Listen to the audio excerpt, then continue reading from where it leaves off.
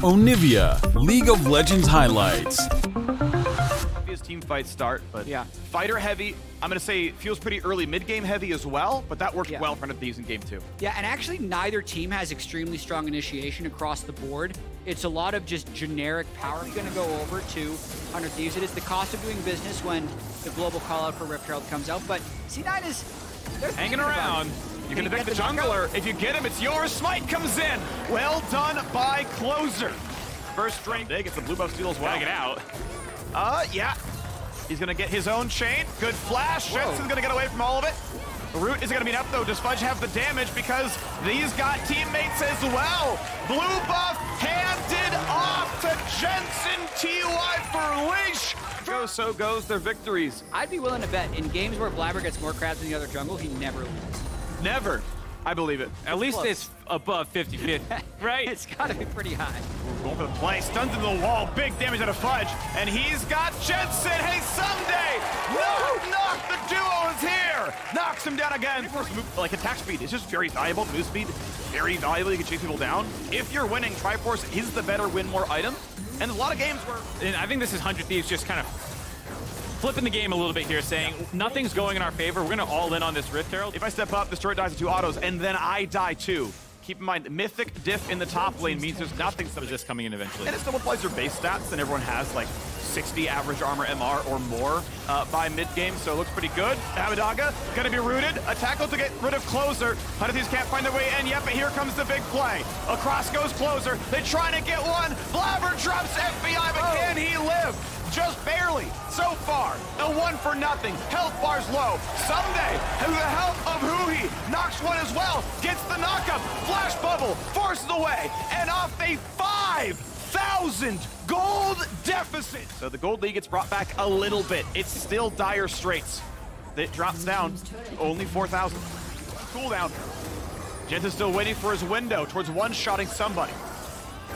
Closer again, wants to jump the wall. Something gonna build some frontline space. 3K health, they gotta go for it soon if there's a smite fight.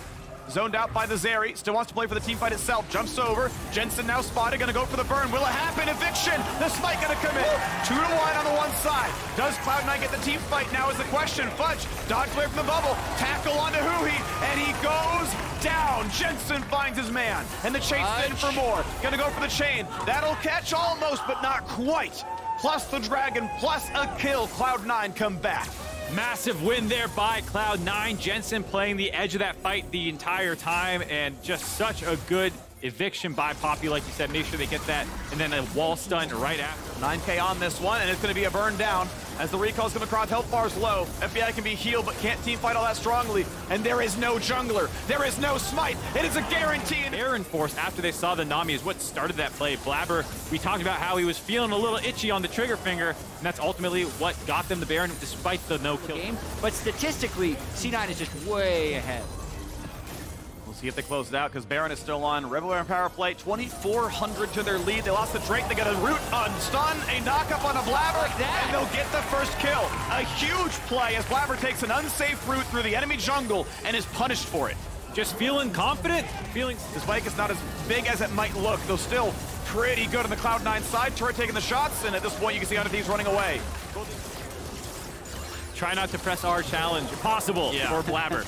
Okay, time is gonna get tight now though, because the dragon is coming up very soon, and he's gonna find the tackle. He found the way in. Goodbye to Huhi. A pushback on a 2. Fudge ensures they get the rest, and resting in peace is what happens now to 100 Thieves. They're gonna get everybody. Someday left alone. 4 in a row, and Abadaga can run back to his inhibitor. And guess what? A charm buys time, but Berserker claims it in the end. Cloud9 in complete control. The Floodlight Ace here in Game 3. They will knock down the inhibitor and the turrets and find a 31-minute victory. A game away from the spot in the finals. Cloud9 with the cleanest win thus far this series. They grabbed control early. They never let it go. It took a little bit of time, but they had such a commanding lead. And finally in that fight, they find...